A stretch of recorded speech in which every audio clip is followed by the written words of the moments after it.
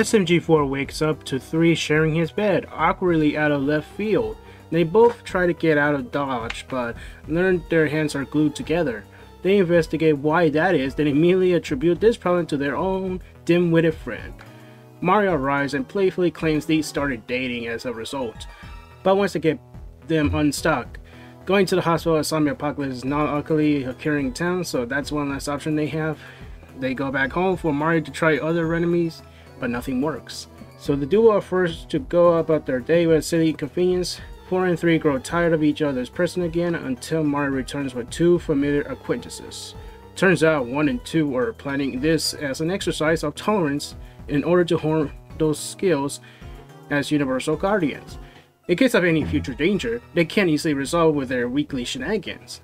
1 and 2 transport them to an obstacle course to test them using Mario with 3's notebook to coerce them into participating. After reenact an episode of Wipeout and American Ninja Warrior, 1 and 2 up the tension by adding a ball of fire in Mario's location, motivating the heroes to set up their differences and save his skin.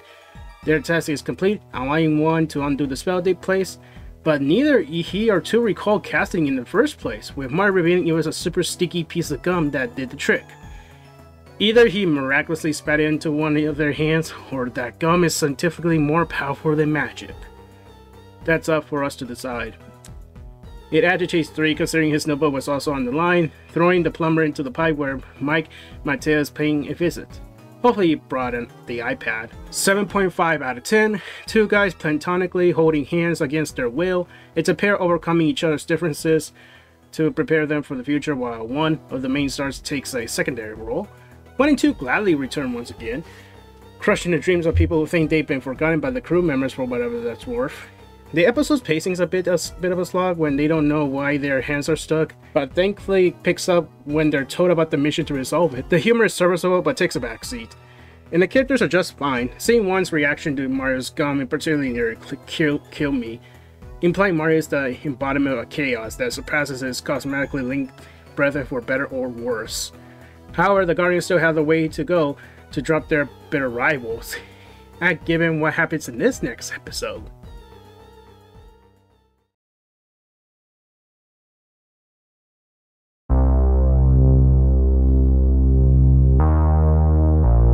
Mario wakes up in a dark room interrogated by 3 since he suspects his journal is in his possession again. He doesn't have it as he claims he was busy playing Club Penguin Legacy the other day.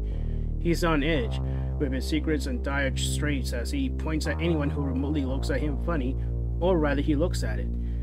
The Paisano believes 4 took it, reminding him of the recent time he's trying to take a peek at the time he took it during an argument between their pets. While 4 celebrates passing his forklift driver class, 3 tackles him head on and they face off through the showgrounds.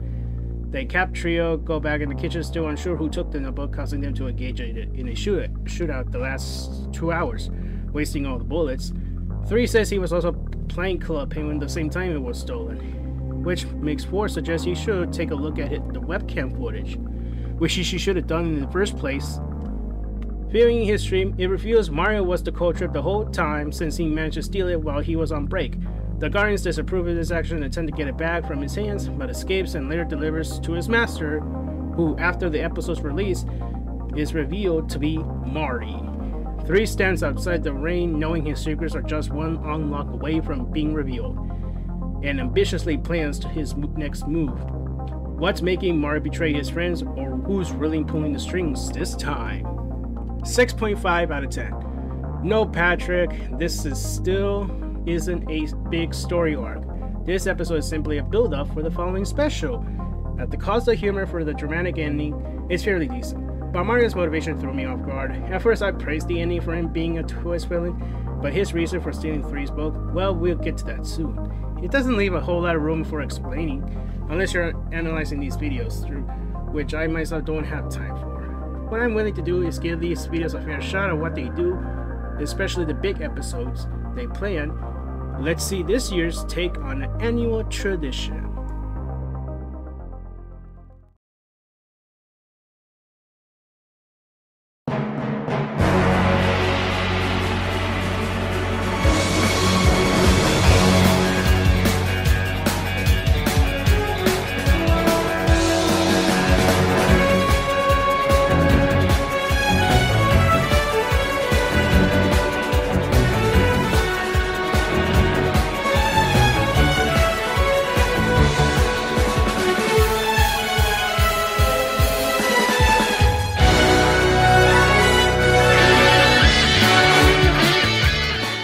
That's right, we're going full on James Bond with this one. Instead of dropping suggested scenarios for the group to tackle, viewers had to vote between 2 choices per mission and watch to find out if they picked the right one.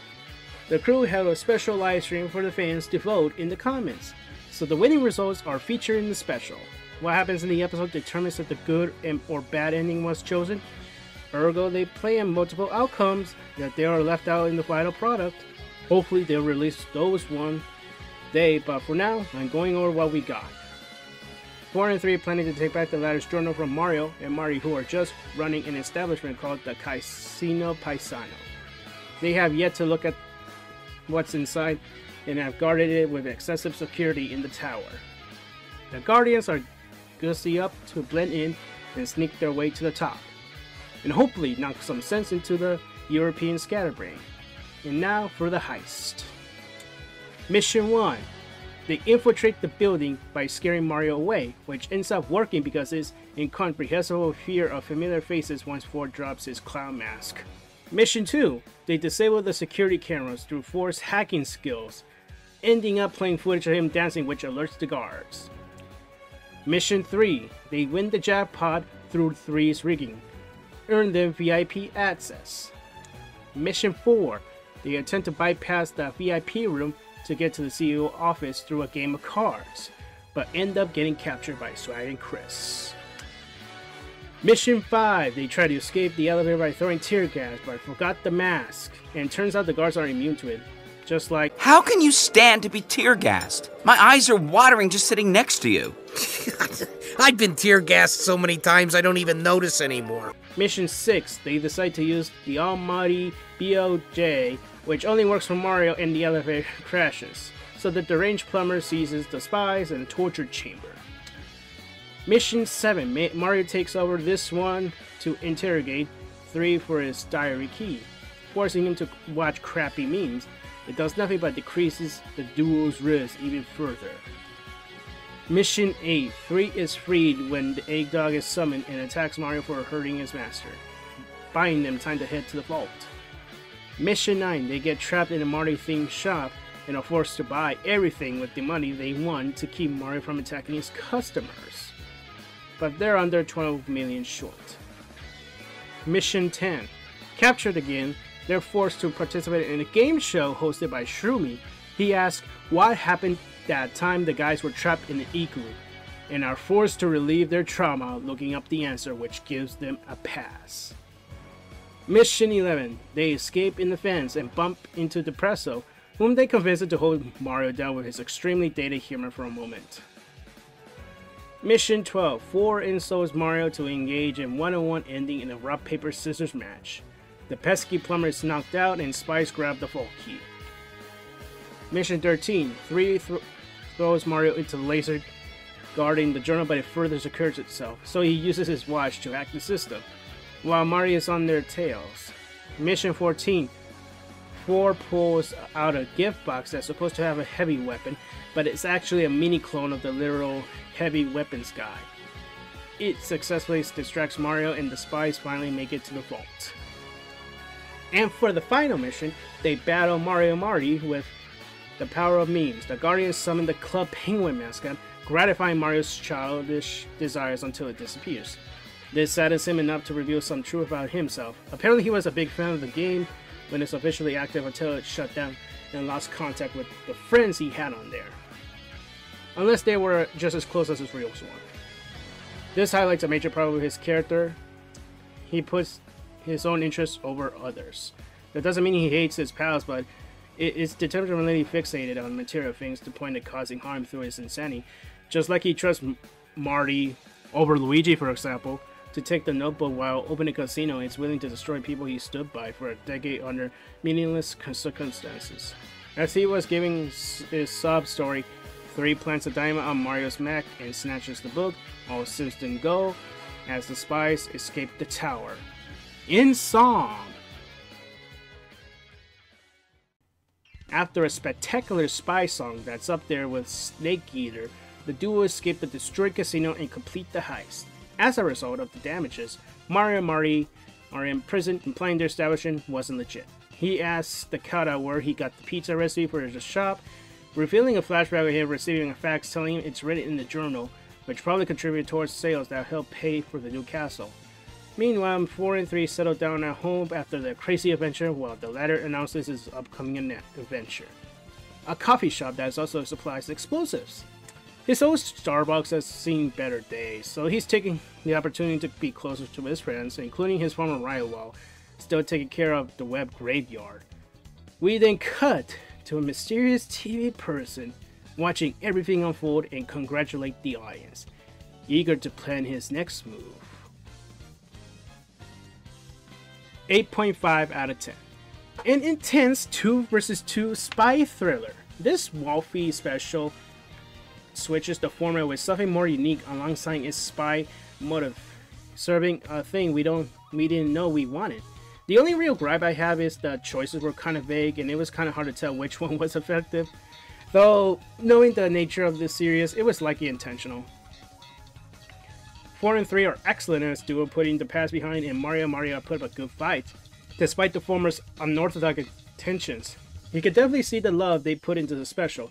But if you don't, you're probably blind, but not blind enough that you can still click on this video. The point is, I don't see what others think of the crew favoring their long-term projects over the series that earned their success in the first place. It's a sad blanket statement that affects the nuance of the artist's actual intentions originating from the sins of the higher-ups of animation. But that's a topic for later. Right now, I mean, this is as seriously as I could. Great work staying true to your work, Glitch. Please keep the surprises going as long as you can, and I look forward to the conclusion of this saga, of this ever-evolving series, no matter what the worst of modern social media will do to you. Man, even with the spooky stuff lit in the background, this was still an interesting month for the channel. There's 2 batches left before this year is wrapped up, and I pray we won't slack them off. Hope you guys had a happy Halloween/Thanksgiving and are gearing up for the holiday season. And as always, stay safe and peace out.